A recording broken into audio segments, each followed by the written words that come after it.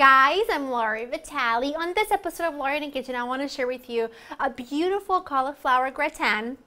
I figured it's a wonderful addition to your holiday table or to any table because it's so good. It's got all that like cheesiness that we love, but it's using cauliflower instead of potatoes. But it's so easy and so delicious. You are going to love it. The list of ingredients is quite short, to be honest.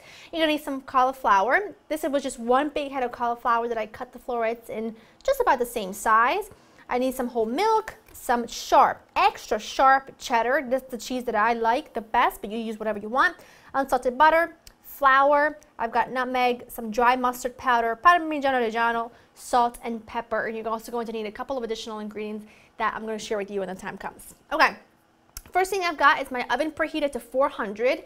I am going to actually, before I make my sauce, I'm gonna go dump my cauliflower. Now what I have back there is a large pot filled with water. I added a pinch of salt and I have that up to a boil because I am going to add my cauliflower and I'm gonna let that cook for about 6 minutes or so, no longer than that, 6 minutes. And then I'm gonna drain it and put it back into the same pot and let that sit there while we make the cheese sauce. So I'm gonna go add this to the boiling water and come right back and make the sauce. Now while the cauliflower cooks for 6 minutes, I am going to make my sauce. This is just a classic white cheese sauce, like a bechamel. It's really lovely. It's going to coat the cauliflower so well, and when it bakes all together with a crispy crust, so good. Don't you love the holiday season? I mean, come on. I'm one never to apologize for cooking things I really love, but no better time to make something rich and indulgent than the holiday season, in my opinion. I'm just waiting for my butter to melt completely, and then I'm going to add the flour. That's good enough. Adding the flour, get it all out of there. And you want to cook this just for about 30 seconds or so, or until you can no longer see any raw bits of flour, because you don't want your cheese sauce to taste like wallpaper paste. You want it to be lovely and creamy and luxurious and just smooth and delicious. So that's why you cook it until it looks like that, which is perfect. I am going to add the milk, add that right in. And now I'm just going to cook this for about, this is going to take about 5-6 minutes or so. It should take about the same time as the cauliflower. You want this to get nice and thick, and then we'll season it, we'll add the cheese to it, and then by that time the cauliflower will be drained and we'll pull the whole thing off together. Sauce is nice and thick. I'm going to turn it off at this point. I am going to add my cheese. It's going to be phenomenal. You add any cheese you want. I like a really sharp, strong cheddar. Lots of Parmigiano. My timer is up. I'm going to go drain my cauliflower in just a second.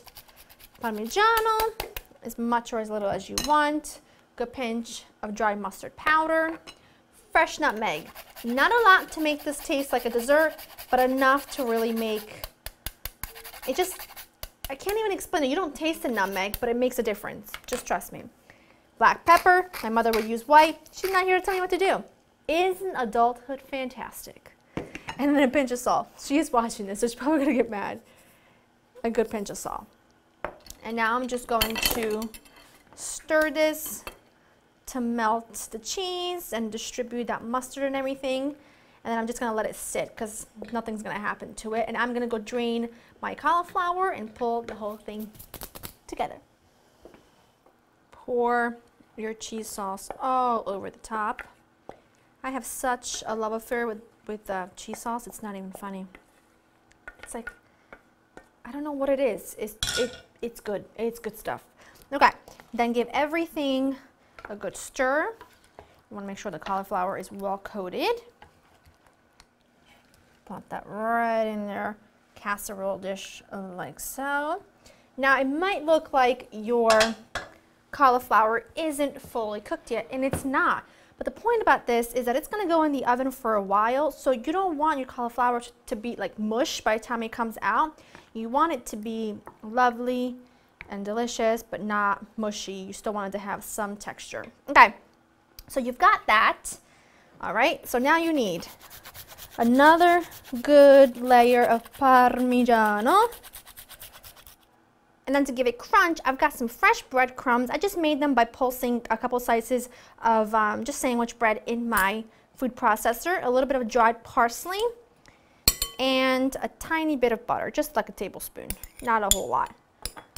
Give that a toss. You want to just make sure the butter is coating some of that bread, if not all of it. It doesn't look like it's gonna go a long way, but trust me, it will.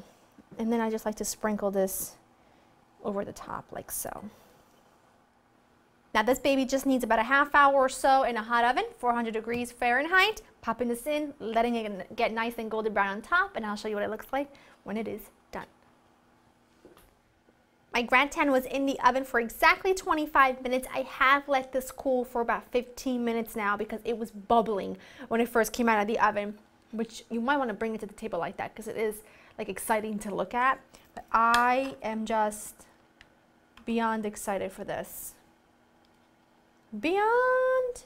Oh, look at that. See that beautiful coated? And as this cools, the sauce is a little loose now, but as it cools, the sauce will thicken. This is just still really, really hot, but the cauliflower is perfectly cooked. Hot. Mmm. That is heavenly. I wanted the crunchy piece though. There we are. Let me cut this a little bit. Wow, it's like bringing me to tears. It's so hot. And you know that's saying a lot if it's coming from me.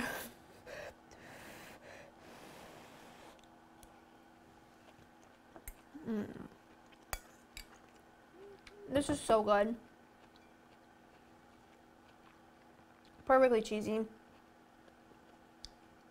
The cauliflower still has fantastic, fantastic texture. That crispiness on top. It is definitely worthy of being on a holiday table. Get this recipe at laurainthekitchen.com. Let me know down below some of your favorite cauliflower recipes, and I will see you next time. Bye-bye.